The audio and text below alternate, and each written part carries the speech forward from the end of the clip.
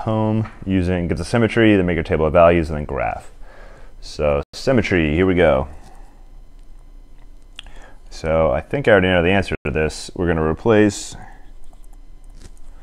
theta with negative theta. I'm doing this because I know cosine is even. So r equals 1 minus cos negative theta. Cosine is even, so this is 1 minus cos regular theta. And this is theta with negative theta is x-axis. Hopefully x-axis, there we go.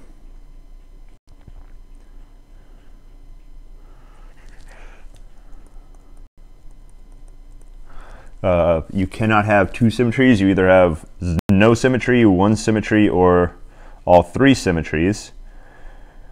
We would fail on, let's see, y-axis. You can see that by replacing theta by pi minus theta, and then do the difference formula, or difference for sine. And but anyways, you can't get all three. So we're gonna use x-axis to make our table. So x-axis, what that means is our unit circle. If we have x-axis symmetry, that means what happens on the top can be flipped over to get what's on the bottom. So our table of values is going to go from 0 over to pi. And then we're going to take those, the graph we get, and then use x-axis symmetry. Theta, 0, pi over, we'll just do them all. Pi over 6, pi over 4, pi over 3, pi over 2. What else? 2 pi over 3, 3 pi over 4, 5 pi over 6, and 1 pi. Now we want 1 minus cos theta. So we'll go with cos theta, and then 1 minus cos theta. And we're also going to use decimal approximations. So the first one is 1, and then pi over 6 is square root 3 over 2. And pi over 4, 1 over square root 2. Pi over 3, 1/2. So writing these in decimals, that's 0.5. We have to approximate these. 1, of course, is 1. That's easy. Ooh, square root 3 of 2. 0.86, I hope. Nobody's here to tell me I'm wrong, so I must be right. And 1 over square root 2, 0.71-ish. And we got to do 1 minus all these. So 1 minus 1 is 0. 1 minus 0.86 is 0.14. 1 minus 0.71 is 0.29. 1 minus 0.5 is 0.5. Now you have to keep going down here. Of course, you get 0. 1 minus 0 is 1.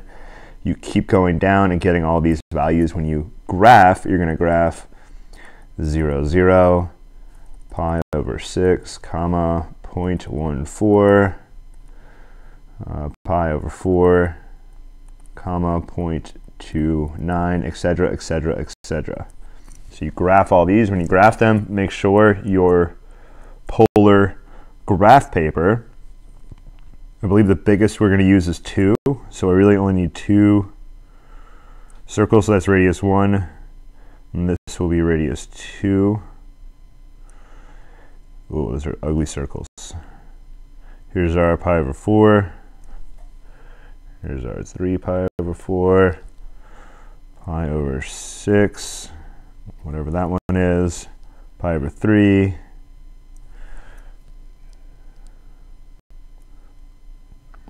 I'm not super motivated to make this pretty because I'm about to use a computer to graph it.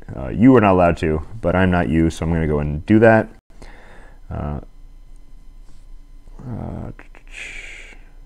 Oh, look at that. It's conveniently right there. I think this is wider than it is tall.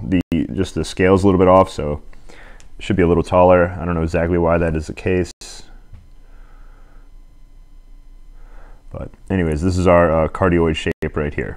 We're going to go back to calculus now. So we just did that spent a whole lot of time finding the Cartesian slope.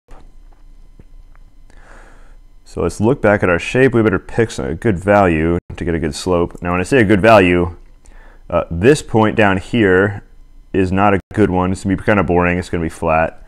Let's go. Another bad value would be right here, whatever t-value gets you 0, because finding that's actually a corner point. It has a sharp edge right there, and you're not going to get a single tangent value out. You probably get a vertical tangent there. Let's go for whatever t value or whatever theta value gets us to that point right there. So it's very tempting to say this point is 1, 0 in rectangular coordinates, and I can go ahead and write that down over here.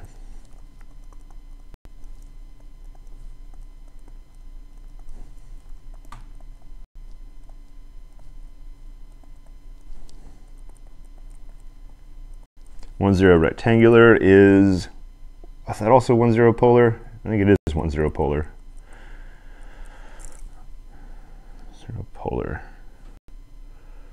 So radius 1, angle 0. Now unfortunately there could be lots of names for this point, so not only do we have 1, 0, what else could we use? Pi and -1. There are some other names for it, but hopefully we'll be able to get it with one of these two names.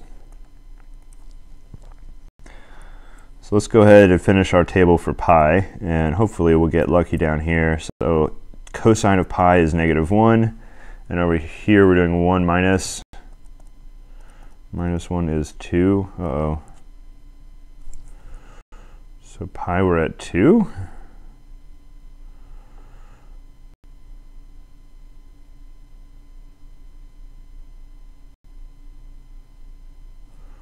Pi shouldn't be at 2. That should be either, it should be 3 pi over 2. Did I type it incorrectly? 1 minus sine theta. Oh, my goodness. Well, there's a mistake I made on purpose. Our original was 1 minus cos theta. Wow. All right, rookie mistake. Here we go. How about we'll use pi -2, and look at our vertical tangent right there. You know what, vertical tangents are bad, so we'll see that happen here in Cartesian coordinates. Let's also go with this right here, which should be hopefully pi over 2. We'll use pi over 2 as one theta value, and then we'll use pi as another.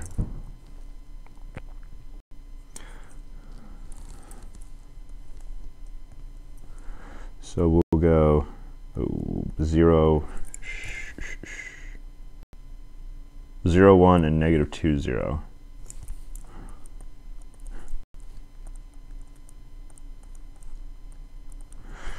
And I believe this one will probably, so 0, 1 should be pi over 2, comma 1, hopefully. Yep, there's our, right there, pi over 2. Our value is 1, and when we use pi, we get 2 for our radius. So in rectangular coordinates, -2, 0, in polars is going to be pi, comma 2. All right, I want to find the Cartesian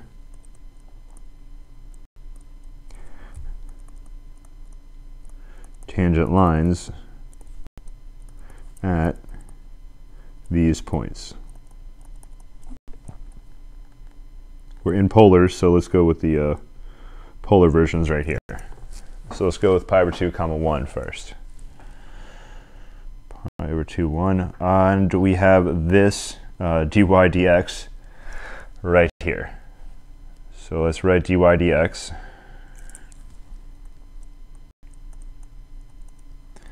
equals, it's going to be our slope, of course.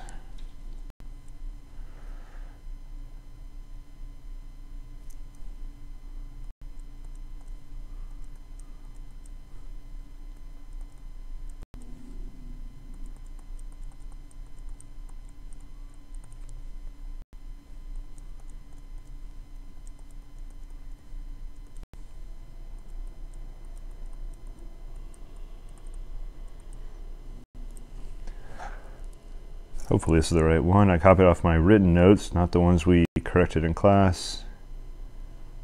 All right, so they're correct. All All right, so we'll just go with the pi over 2 comma 1 first.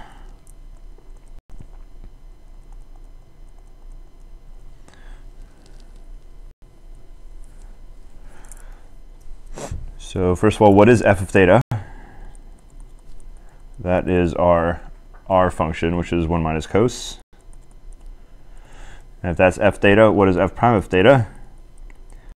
Very easy to compute. 0 minus a negative sign, or just sine theta. Okay. So we're computing it, evaluated at theta equals pi over 2.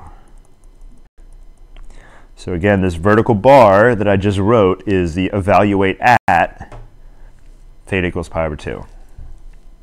So f prime of pi over 2 sine pi over 2 times sine of theta, which is pi over 2, plus f of theta, which is 1 minus cos pi over 2 times regular cos theta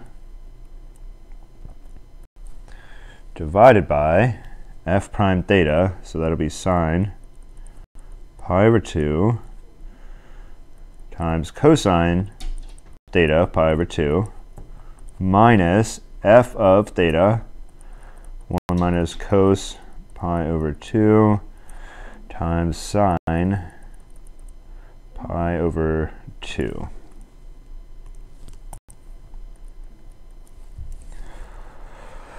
Okay, some of the stuff will be 0. So what is 0? I believe every cos pi over 2 is going to be 0. So I'm just going to write, and I'll use some fancy technology with our blue marker. Just write a bunch of zeros out. 0, 0. That one won't matter because it's already multiplied by 0. Cos 0. All right. All the signs are 1. Sine pi over 2 is 1. So this is 1 squared plus 0 divided by 0 minus, we have to be a little extra careful here, 1 minus 0 times 1. A whole lot of 1s and 0s, so it's 1 over negative 1, which is negative 1. So what is this? This is dy dx evaluated at that point. So this is our slope. Sometimes we really like to use the letter m for modulus. So our slope m is 1.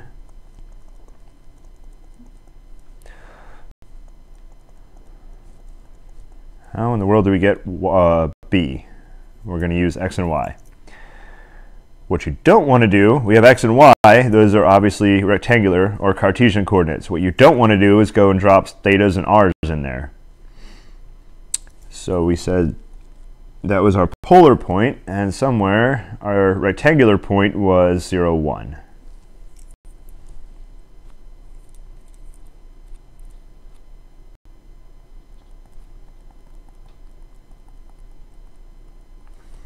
So all we do, plug in 1 for y.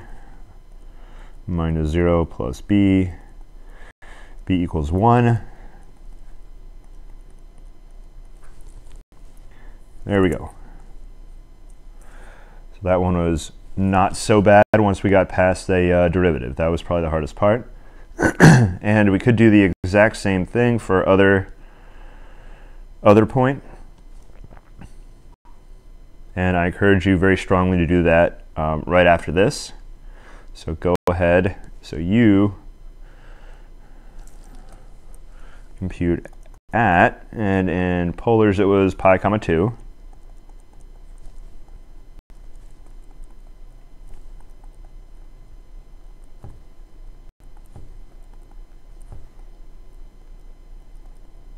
Tangent line equation, E equation. So you go to different m, different b, most likely. All right, let's check our negative x plus 1, see if that actually works. Function negative x, What kind of keyboard doesn't have plus right on there? Oh my goodness. +1, enter. All right. So there is our tangent line. Should look pretty convincing. Oh, my mouse is working. This is great. If you zoom way in, you see that it looks like the slope of the line is pretty close to the slope of the curve there. And if you keep zooming in, and keep zooming in, now it's very close. We're also very zoomed in. We'll zoom in more, zoom in more. It's very, very close. And if I keep going, the further in I zoom, the closer it is. So I think at this point, you get the point. They are incredibly close right here. So the closer you are to the actual point itself, the closer your tangent line is to the curve. Just to warn you, the other point I picked for you, oh man, oh there we go. You'll notice right here, I can guess the slope. The slope will be the same slope that a vertical line has. That is a very special type of slope, and it's called undefined. What that means is you cannot write y equals mx plus b.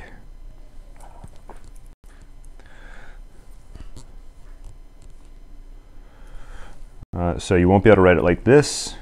You will get a vertical line equation.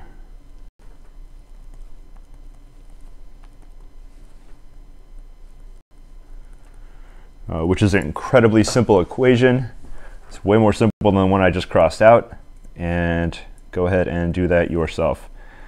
You could probably write the vertical line equation down. What I want you to do is use calculus to compute your slope in this way. Make sure you get the right slope, which, like I said, should be undefined, which means that you're going to be divided by 0. So that's the end. Well, that's the end of 11.4. You will certainly graph again in polar coordinates, but that should be a review. So I never actually plotted the points and used symmetry on my graph, but that is what I expect you to do. So now we're going to do the next section, which is areas and lengths in polar coordinates.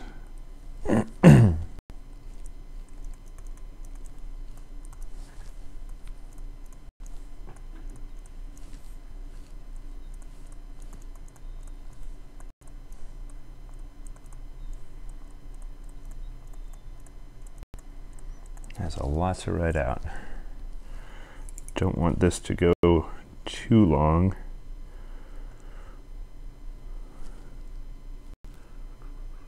Unfortunately, I don't know when I started it, so I'm just going to have to estimate.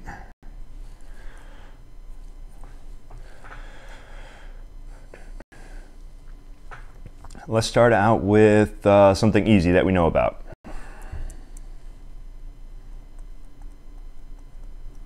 Circle. So if I say area of a circle, hopefully you say pi r squared. So why is that the area? Because somebody told you so and you believe them. So let's figure out exactly why that is the area. So we're going to assume theta is 2 pi.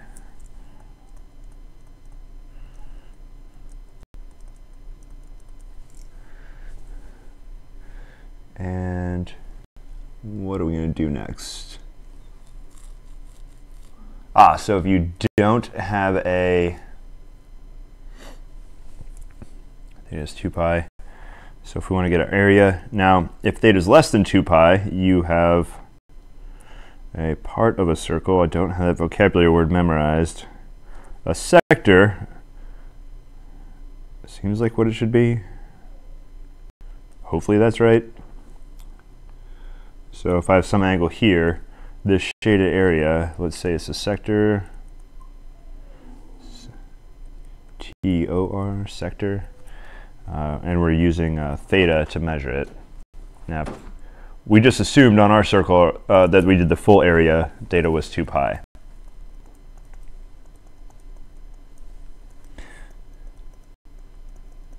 If your theta is not 2 pi, you need to see how much of 2 pi that you have. So if you're, for example, if your theta is just pi, you'll have pi over 2 pi, which is 1/2. You'll get half the total area.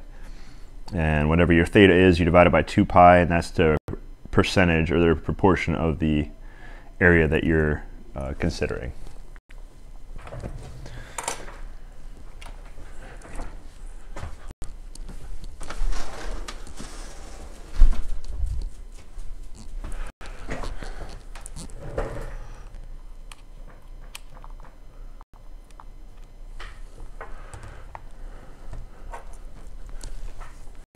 Now, let's go ahead, we can do some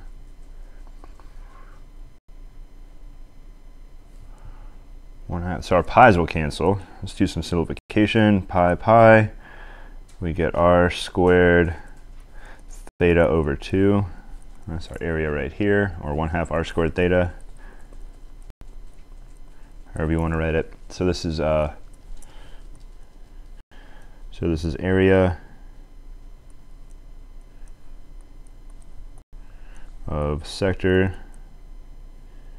if I could spell sector, circle, radius r, our angle theta.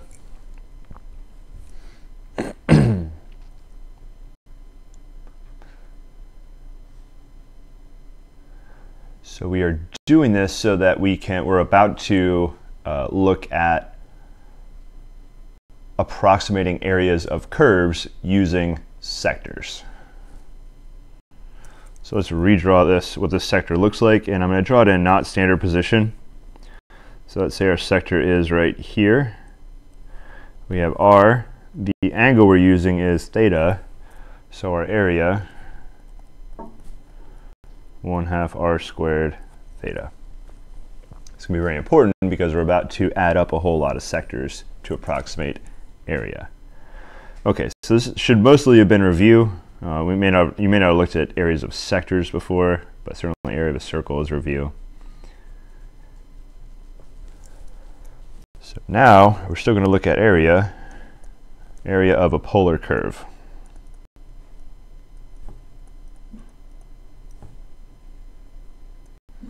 So we'll draw a very simple polar curve in quadrant 1.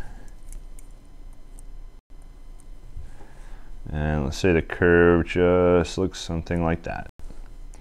And I want to go from one angle to the next. So this is our polar curve.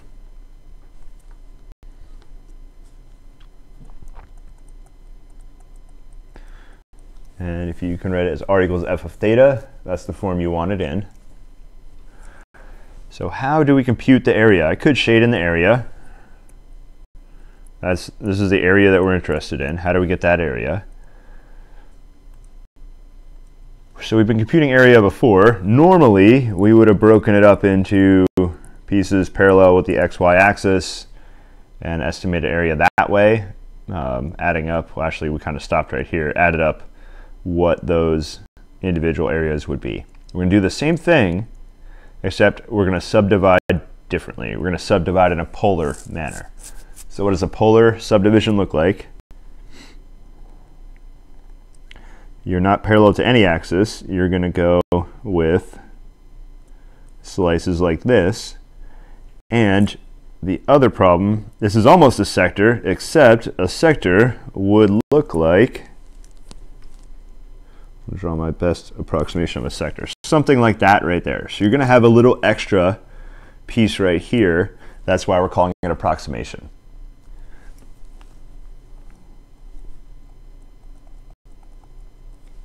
So we have a little extra, depending on the way your curve goes, or what if you use the first endpoint, or if you use the second endpoint, you could have some area you're not going to count. So this could be an estimate that's smaller than the actual area, or if the curve went the other way, my estimate would actually be larger. But just like when we approximated with tall rectangles, some of them were bigger, were taller than had a little more area than the actual area we wanted, and some had a little less. What we're going to do is take a limit So all this extra area is going to, whether it's positive or negative, is going to disappear. So there's our extra area, which is why we're using an approximation. So this is extra area, which is extra from our estimated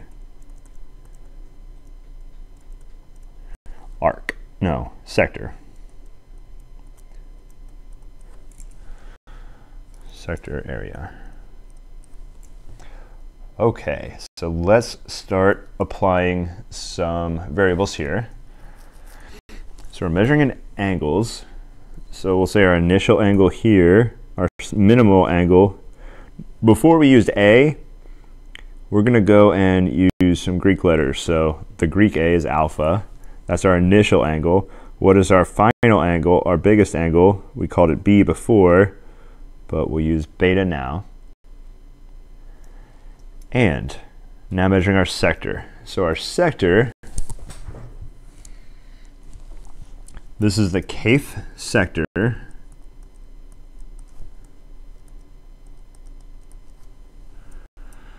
So that means we are using RK. So our radius will be we'll write it as RK, and it is f of theta k. So it's f of theta k. How wide is this right here? What angle measures how wide that is? We'll call it delta theta k. If you break them all into the same thickness, or the same, you subdivide the angle into the same size small angles, all these delta thetas will be the same. And if we do need to measure, so where is just theta k? Probably should have, well, it doesn't matter which side we use. This right here, this angle will be theta k. And I think that is all that we need. Yep. All the measurements we need. Now we're about to use some geometry.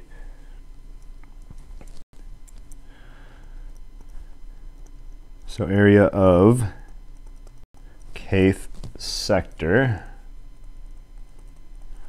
We'll use a little k for that. Area of kth sector. So we have our area formula we just wrote down somewhere, 1/2 r squared theta.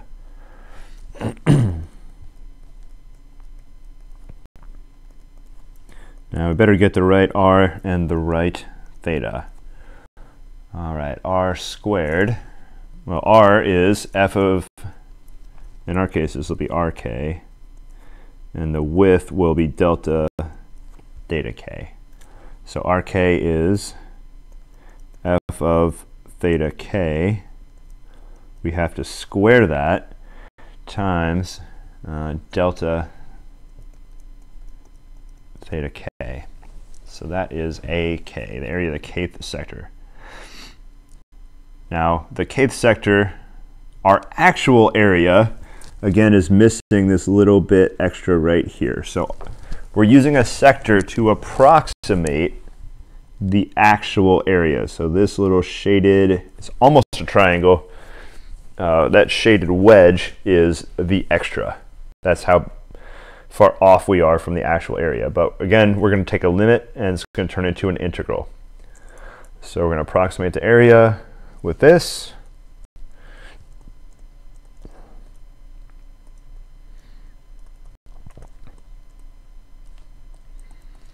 And we need to add up from, you can go from k equals 0 to n minus 1, or k equals 1 to n, ak. So that's our, actually I said approximate, so I should write approximate. So these are squiggly equals like this.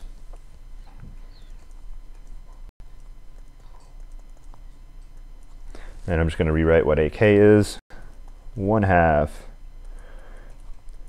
f theta k squared delta theta k. Now area equals lim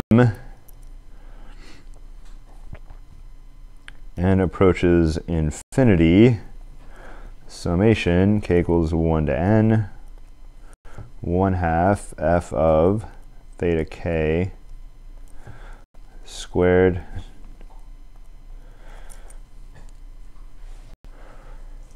so we know the limit of an summation is an integral, so this is integral. We get a 1/2, we can move that out front. 1/2 f of theta squared, delta theta is d theta, and we're going to go from theta equals alpha to theta equals beta. There's a nice ring to it.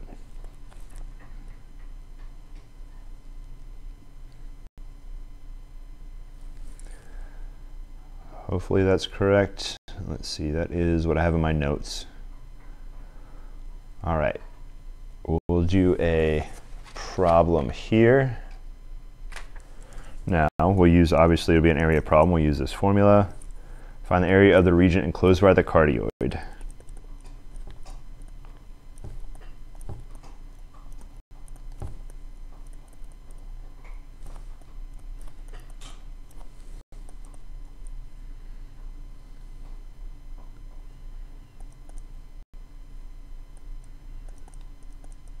I think there's one too many eyes in that word, but I can't read my handwriting. Oh well. The cardioid is 2 times 1 plus cos theta. So you will not have enough time to properly graph this out on a quiz. So how in the world do you figure out where theta should start and end? When in doubt, you can go 0 to 2 pi. Just to warn you, that will not always be correct.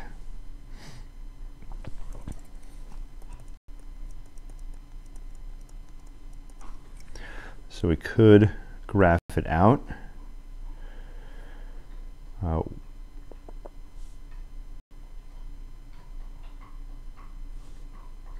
we got foo plot already open. So we'll go ahead in here.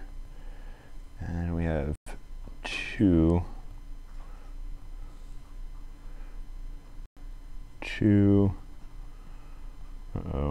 plus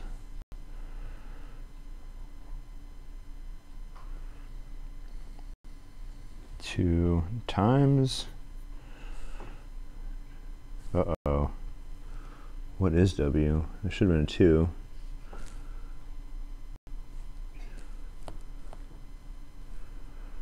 Times, I don't want that function anymore.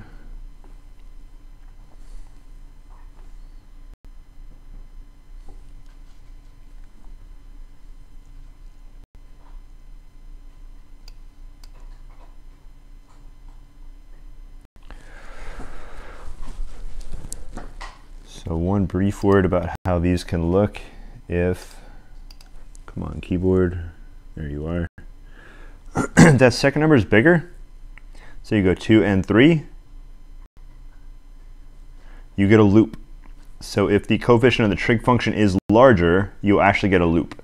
In which case, if I asked you for the area, I would probably need to specify, I would probably say between the outer loop and the inner loop. And that is a tougher question. So we'll do a similar problem coming up. You'd have to get the area of the outer loop and then the area of the inner loop, and you need to figure out where they intersect. Right here, the good news is on this one, where they intersect, the radius is 0. So you want to find the theta values that make radius r equals 0. Again, this is not quite our problem. I just wanted to describe this.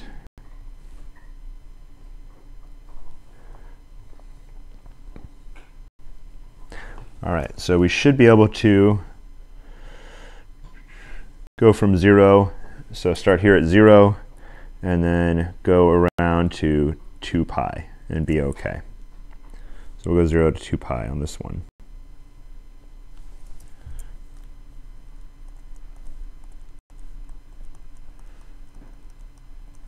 And of course that's alpha and beta. So alpha 0, beta is 2 pi. Area equals integral 0, 2 pi. We do have a half. So f of theta is this 2 plus 2 cos theta, or 2 times 1 plus cos theta.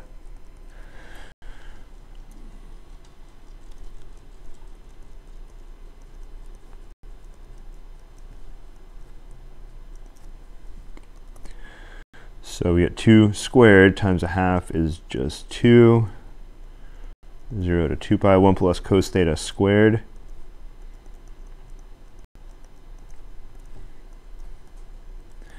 So how do we integrate this? Unfortunately, this is not 1 plus cos squared. Well, actually, it would need to be 1 minus cos squared before we could turn it into a sine squared.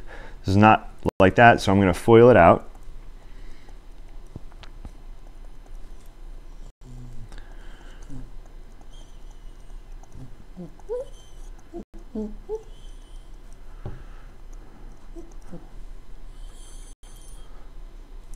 So easy antiderivative, easy antiderivative, not easy antiderivative. How do you integrate cos squared?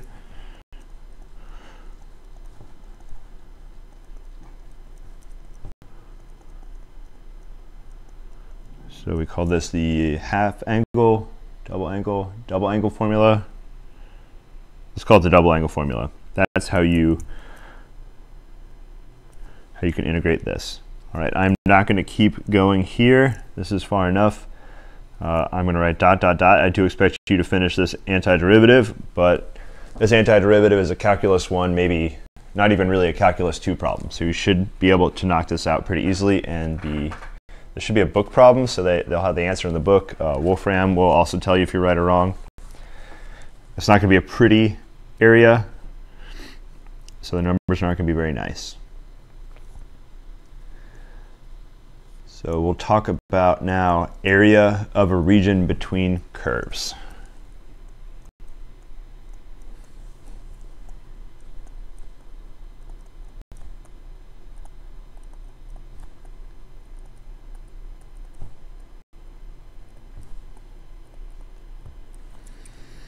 Sorry, I haven't really had enough food to eat. I've been trying to make videos pretty much since the second I woke up. That's the last one of the day, so I am most hungry right now. Okay, so we want to find the area between two polar curves.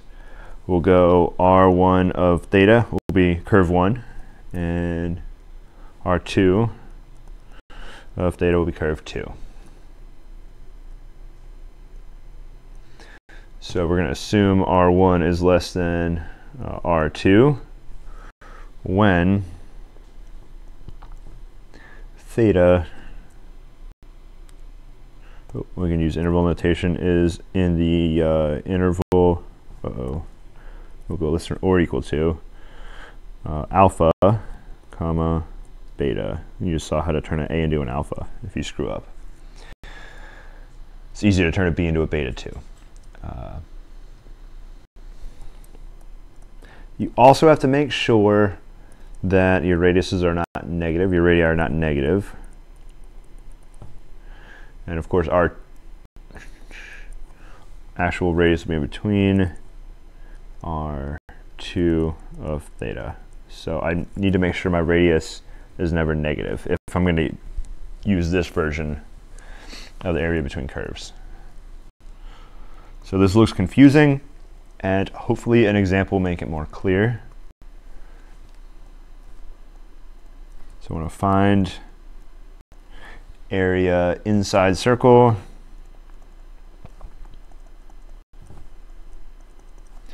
Oh, that equation is really nice. R equals 1, constant, easy. And inside circle and outside, R equals 1 minus cos theta. So we want inside R equals 1 and outside R equals 1 minus cos theta. So I want to know when is, so I want to be inside, so I want to be radius to be 1 or less, but I don't want to get too small. I want it to be no smaller than 1 minus cos theta.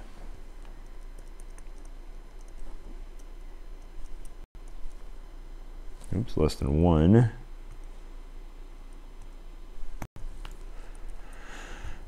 And also, I do not want it to be negative either. So we have an inequality. It's okay for it to equal 1. I just want it to be greater than 1. Ooh, trig inequalities. We haven't really looked at these. So first of all, inequalities, we can handle this a double inequality.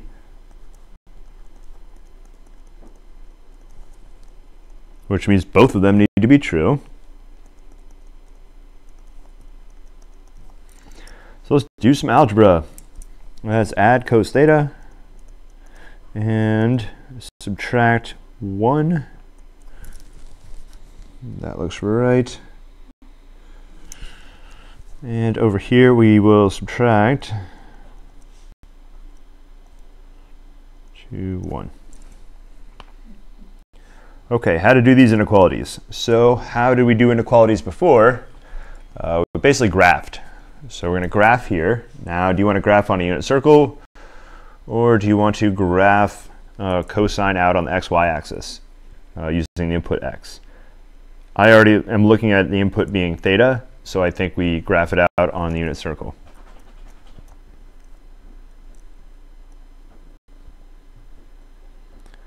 So cosine theta is an x-coordinate here. So I need to know when is the x-coordinate of the unit circle less than or equal to 1. Wait, that's always. All right, so that doesn't put any restriction on it. Cos theta is greater than or equal to 0. Well, that's definitely not always. That will be the right half of the unit circle right here.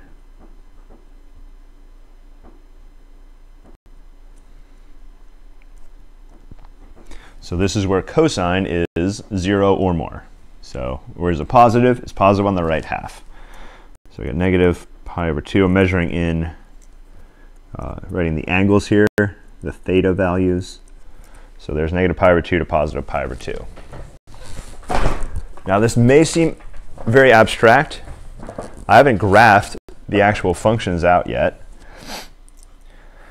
If you have access to a graphing tool, which you won't on a quiz or a midterm or a final, you can go ahead and use that. So you have 1 minus cos theta.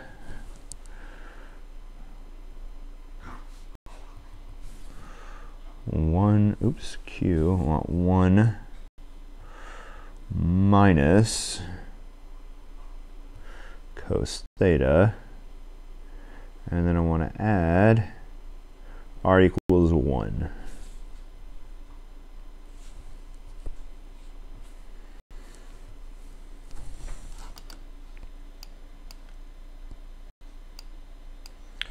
So I want to be inside, it's an oval now. I don't know if there's a way to fix, oh, there we go. Look at that. That looks circular. All right, inside the circle and outside the cardioid. So here's the cardioid. I would be inside the cardioid over here. I would be outside the cardioid over here. Oh, it looks like the Batman boomerang. Very cool. So I don't want to say the right half because technically it's not quite a half because we're going to lose these little curves right there. So it looks almost like a moon, a crescent right here. Let's go with Batman boomerang. So I want this shape right here. That would really have only been able to be determined by looking at a graph or drawing the graph. Oh man, this is not good.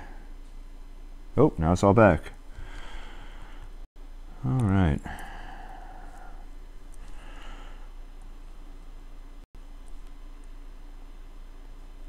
So there's my weak attempt at the boomerang shape. All I really needed from this was the fact that our angle was going to go, again, from negative pi over 2 up to pi over 2. But I already knew that. I knew that because I carefully turned my inequality right here into inequalities I was able to solve. So theta is between negative pi over 2, positive pi over 2. You can absolutely use symmetry, but just to warn you, I don't think the symmetry would have been obvious if I didn't have access to a graphing utility. So because of that, I'm not going to use the symmetry that I wouldn't really be able to see if I didn't have a graphing utility. We might be able to see the symmetry in the integral after we have it set up.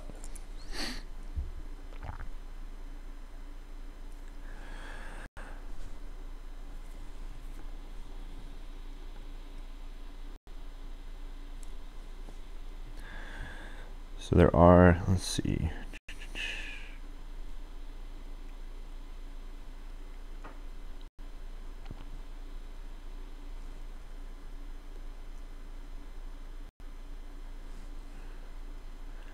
All right, so we know our theta values.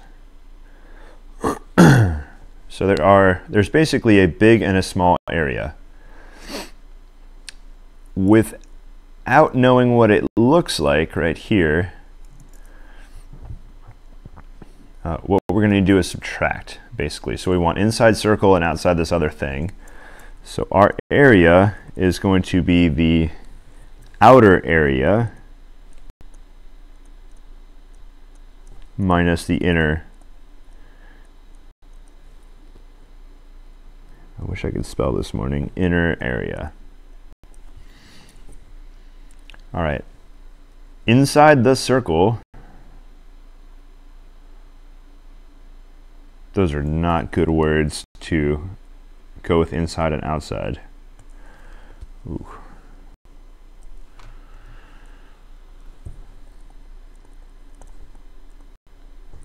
So we'll go with big minus small. So what is the big area? So we want to be inside the circle.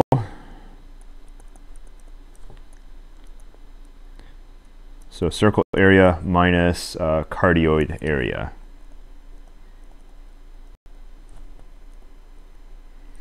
So I wanted to be inside the circle, which means the circle was the sort of outer or the big area, and I wanted to be outside the cardioid. So the cardioid was a small area.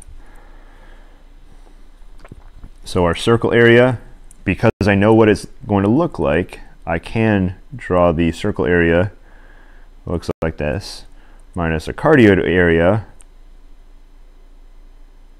looks like that. Now there's really no way to get those particular shapes without having graphing utility, but we don't actually need those. So let's write the big area out. 1/2 negative pi over 2 to pi over 2. Circle area r is 1 squared d theta minus 1/2 integral negative pi over 2 to pi over 2.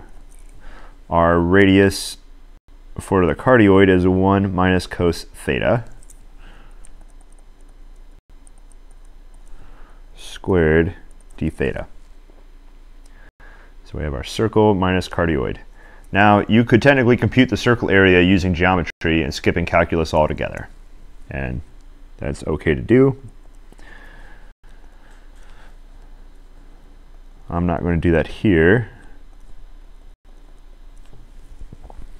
We have basically the same integral, same endpoints. There's a 1/2 in front of both, so I'm going to combine them and FOIL and use a negative at the exact same time. Probably not a good move. You know what? I'll make it a little less bad.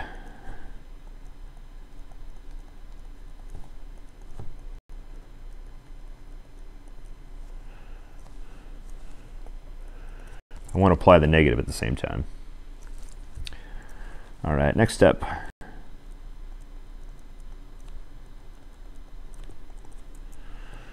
1 minus 1 is 0. It cancels, and 2 negatives make a positive. 2 cos theta minus cos squared theta d theta. Now I'm going to have you finish this problem. Again, 2 cos theta is easy. Antiderivative is very easy. Cos squared, I think we just did a cos squared antiderivative. Yep, cos squared is 1/2 1 plus cos 2 theta. So do the half angle identity right here. Dot, dot, dot. Finish it off. Your book has the answer.